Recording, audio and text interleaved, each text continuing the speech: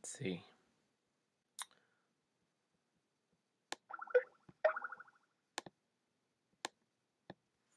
So let's do that, and then quoted text, and why is it changing everything? Undo that.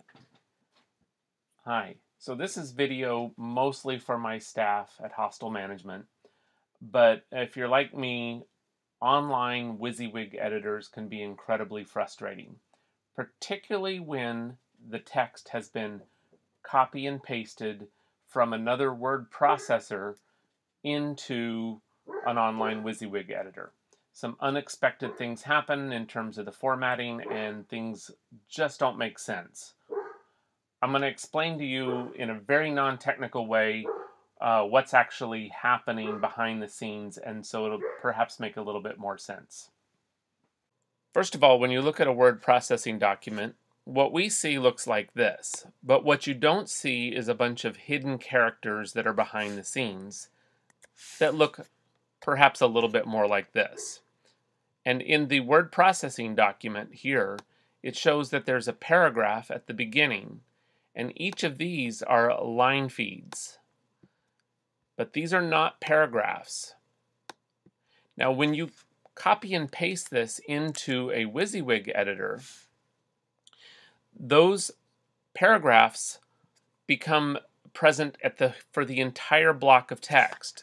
So like when I want to say here, apply a quoted text to this, it's doing it to the entire block of text that was copy and pasted into the WYSIWYG editor, because it sees this entire section as an entire paragraph.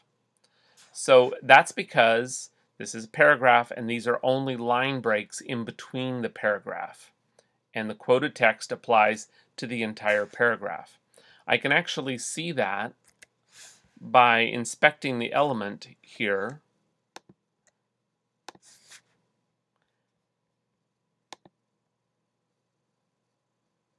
And then I'll come over here and you will see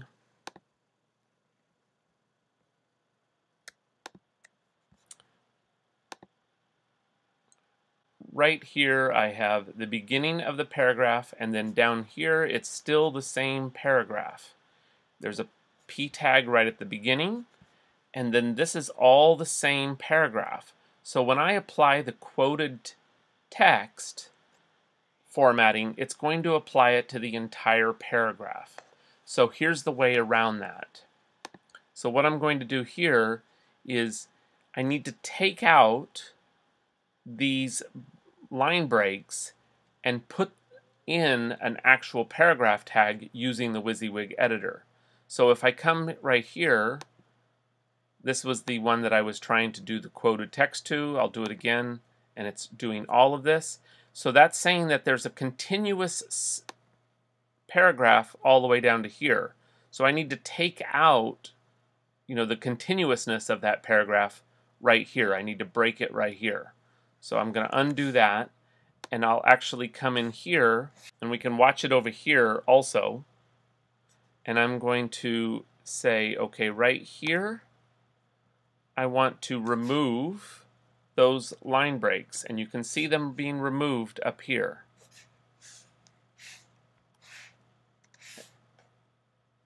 All right, and now when I actually put in a new carriage return right here in the WYSIWYG editor, it's now created a new paragraph only for this particular section.